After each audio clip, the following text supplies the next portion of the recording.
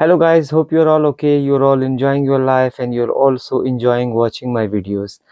Today I'm going to discuss about a congenital abnormality that is called as achondroplasia. Achondroplasia is actually rhizomelic dwarfism. What happens in rhizomelic dwarfism is that the head becomes enlarged, there will be a hydrocephalus and there will be a mid-face dysplasia.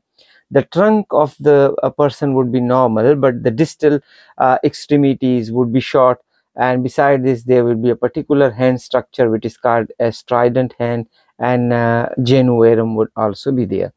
We can appreciate all these abnormalities on the radiographs, on the x-rays. So far the craniofacial x-rays are concerned, you would be able to see enlarged head with the frontal bossing and with the mid-face dysplasia, and also there will be hydrocephalus. So far the pelvic and spine is concerned, there will be a particular shape vertebra which is called as a bullet shaped vertebra, and that would be seen at lumbosacral junction. So the bullet shaped vertebra is a characteristic of achondroplasia.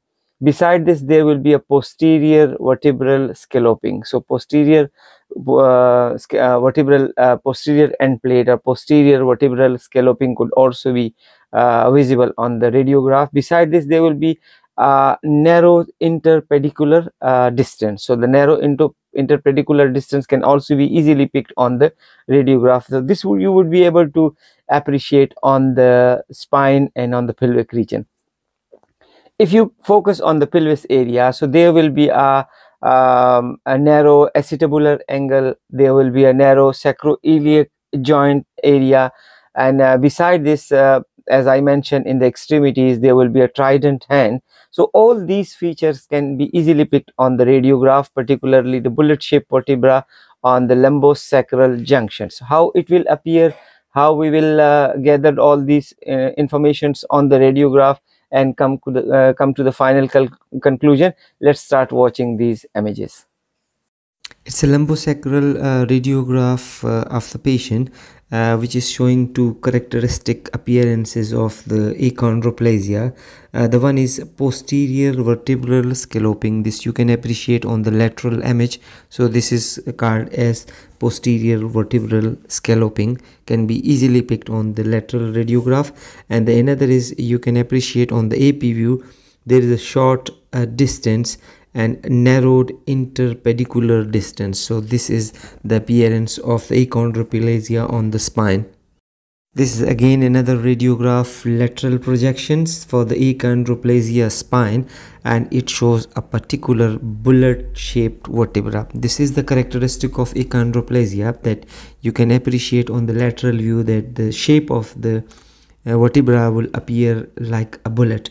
So the bullet shaped vertebra and posterior vertebral scalloping can be appreciated on the lateral radiograph. As far as anterior projection is concerned, on the anterior projection you can appreciate the narrowed interpedicular distance. So these two are the characteristics appearance of the achondroplasia on spine radiograph. On this pelvic radiograph you can appreciate two findings. The one is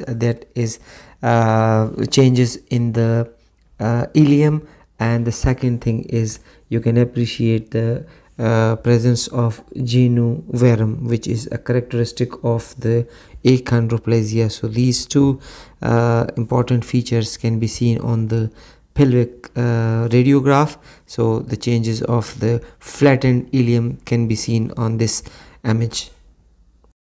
On this another radiograph you can appreciate the flattening of the ilium bone, and which is causing the genuvarum. Genuvarum is actually the long or you can call as a bow legness, or you can also call as bendy legs. So these are the characteristic of the achondroplasia. On the extremity radiograph here you can appreciate a particular appearance of the achondroplasia, which is called as trident hand. So this a particular appearance of the achondroplasia you can appreciate is a trident hand.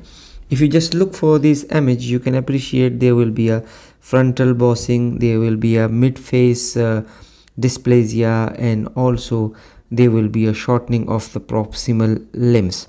Beside this, trident hand can be easily seen on these radiographs. So overall, the achondroplasia patient will appears like that, and you can appreciate the findings on the radiographs as well.